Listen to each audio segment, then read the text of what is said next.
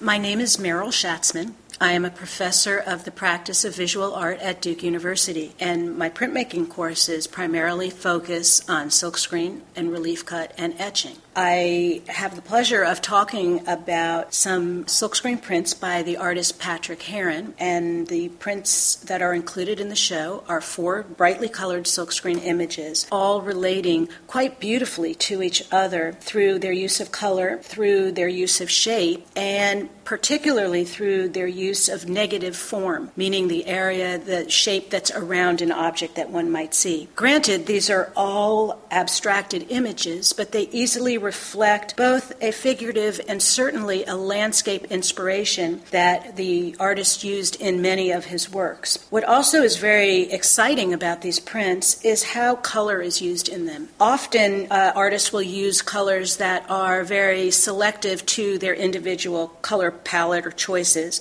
And in this sense, he really creates a tremendous amount of energy through the complementary colors that he's applied in each of the prints. What also happens color-wise in these prints is that he uses a neutral-based color off of one of the complements, so that in the image that he created in 1970, for example, he introduces a gold tone that is reflective both of the yellow, contrasted by the purple, or the orange that is contrasted by the green, so that there is a place that is not a high-energy part of the print. He also expands the borders of his imagery very successfully, so that the shapes that are found within the forms are also reiterated on the edges of the paper, making the whole image very active and having the shapes really beautifully respond to each other.